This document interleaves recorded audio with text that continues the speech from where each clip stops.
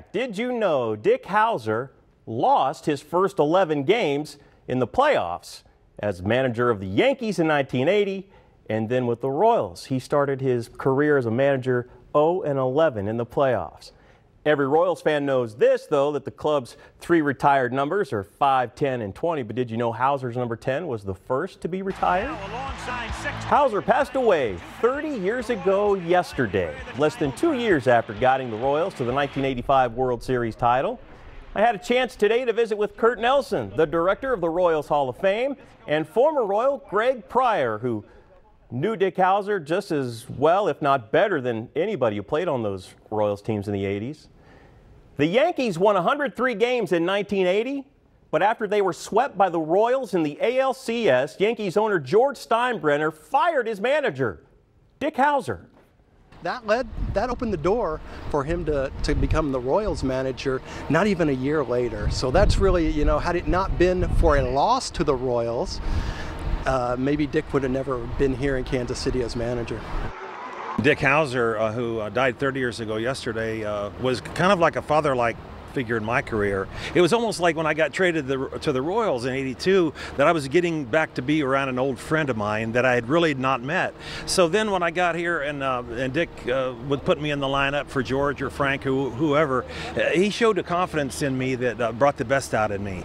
He was the perfect manager for a team like the 1985 Royals, and they did take on his personality because he did have sort of a commanding presence.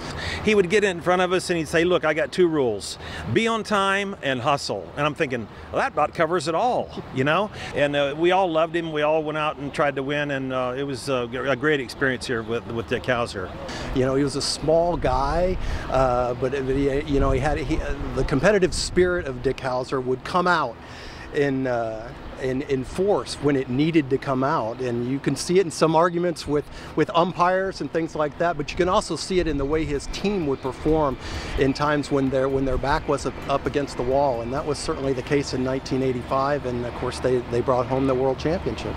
I think that if you look back on his career, being fired by the Yankees when he won over 100 games, and then having the Royals with the foresight to hire him here in '81, what a great choice for the Royals to make, to get a guy that had been an all-star, had been a shortstop in the big leagues, had been a coach for 2 World Series teams at third base. And then, and luckily for us, luckily for Royals fans, Dick Howser was available in '81. He got here, and we had some of the best years in the Royals baseball, some of the best memories, and he was the guy that was in the dugout right now at the lineup. Missouri Governor John Ashcroft, Kansas Governor Mike Hayden, and Kansas City Mayor Richard Berkeley have all proclaimed today Dick Howser Day. Dick passed away on June 17th of 1987, and there were already plans to put him into the Royals Hall of Fame and have his number 10 be the first number retired. And that was going to happen on July 3rd.